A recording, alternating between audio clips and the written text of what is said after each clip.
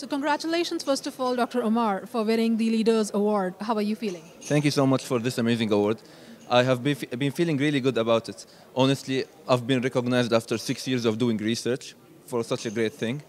And when I came up with the idea in the beginning, it was all about having a very patient-centered kind of thing where evidence-based medicine should come into research and medicine together.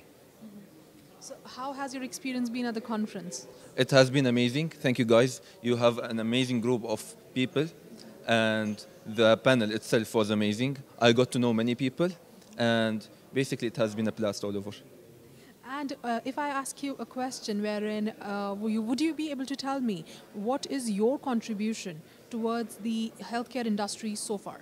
So basically right now, I'm trying to make a better evidence-based practice in which we take the best in the practice out there and what we have in medicine and combine them together.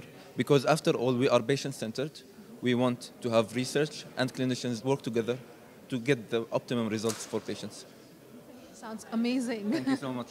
Thank you. Thank you so much. It has been a blast having you. Thank you. Thank you. Thank you.